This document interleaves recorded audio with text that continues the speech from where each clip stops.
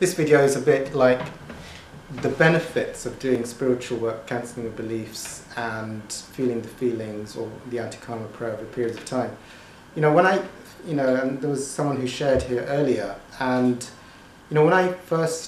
before I started spiritual work at the age of 30, I was working in the stock market, multiple addictions, workaholism, food addiction, other addictions.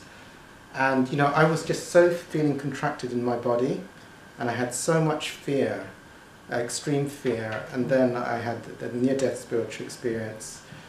And then I started the spiritual work, and I had lots of aches, pains, kidney failures, all kinds of illnesses. And when I started giving up my addictions, panic attacks, various things, as I was starting to do the spiritual work. And it's like, all of that fear and that body identification and all those ailments and those things, I mean, they've all gone.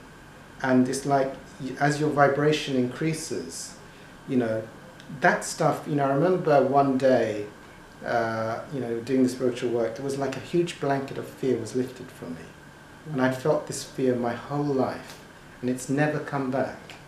And as I did this spiritual work, like the Observer, which I learned from Muji, cancelling of beliefs, which I learned from Dr Hawkins, and feel the feelings, which I learned from Dr. As I let go of those, it's like this feeling of peace that you get, it started to get stronger and stronger in me. And it's like, the title of my book is not meant to be a plug, but well, it is a plug, I guess. So the title of my book is called Bulletproof Peace. And there was a reason for that, because before, when I'd be full of fear and things would hurt me a lot, and then suddenly I started to feel this sense of peace and presence and stillness, which seemed to be an anchor. It started to slowly develop. And then it was like things from the world hit me less and less, because this overwhelming sense of grace and peace and serenity and stillness became more of who I was, and the world started to hit less and less from things which used to hit me so much. And as you do this sense of peace and presence becomes more overridingly what you are, and the world has less and less of an impact on you. So doing things like the Observer, like if I'd get hooked into things, what's observing that? And then these hooks become less and less. Or if someone traumatizes you, just sitting with that feeling and letting go of thoughts and ideas and feeling that energy out. And the next time that would happen, it would hit me less. And this feeling of peace and presence would be here. And it's actually, it's kind of obvious. And the Course in Miracles, which is, Marianne's written a lovely book, A Return to Love. Because the ego is not what I am. This feeling, even though that was my whole life, I felt like I was in this body and I was full of fear, and it was a world where I was separate from everything, and it was a dangerous world.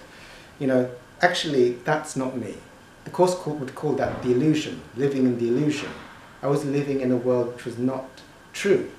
I was living in a nightmare, essentially, when you're very in your ego. And as you do the work of letting go, then this overwhelming sense of peace started to become more and more, and the world hits you less and less. And actually, that is the return to who I really am. Because when I'm in ego, that's the illusion. I believe, my experience is I'm separate from everyone else. I've experienced fear, and I project that everybody else must be living in fear and separation, because that's what the level of consciousness I live in. So someone shared about that today, and that becomes the truth. And is it worth, just to end on this, like, is it worth? It's never worth giving up this work on a daily basis for me.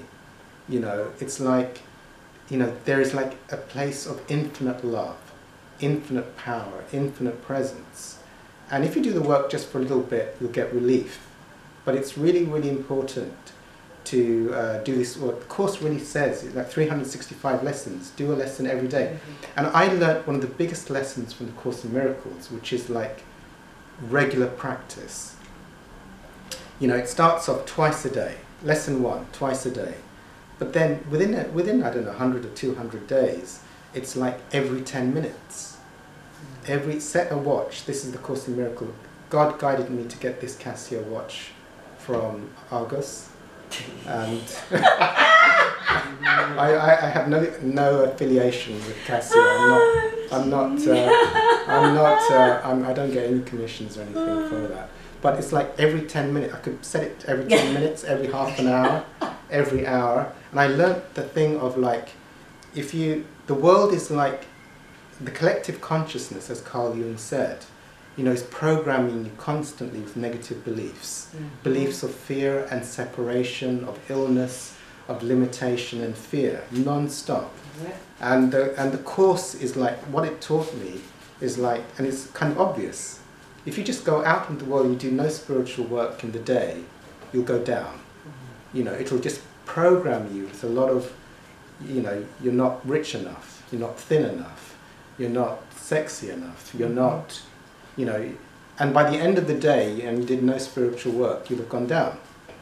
To do a little bit of spiritual work on a daily basis, you'll stay the same. And really, the course is like, you want to do heavy duty spiritual work and to really release this stuff and go into those states of grace that are there. So I encourage you to do this work. And you know, the states of grace, you know, the last thing I'll say is like when you get connected to the levels of grace, and Dr. Hawkins has written a lovely book, Letting Go, you know, those people are like, they actually are lifting the whole world just because they're connected to those states of presence. It's like, there's a lovely thing in one of Hawkins' books, like, you know, if you have an enlightened teacher in a major city, that's probably stopping the city from imploding with crime and whatnot. So this is amazing work, yeah, and I've experienced, you know, 3 illnesses left me, you know, relationship with my mother, you know, absolute love before she died. You know, the miracles are unending to go into these states and just let go of these illusory ideas. But I just wanted to share that on this video. Thank you.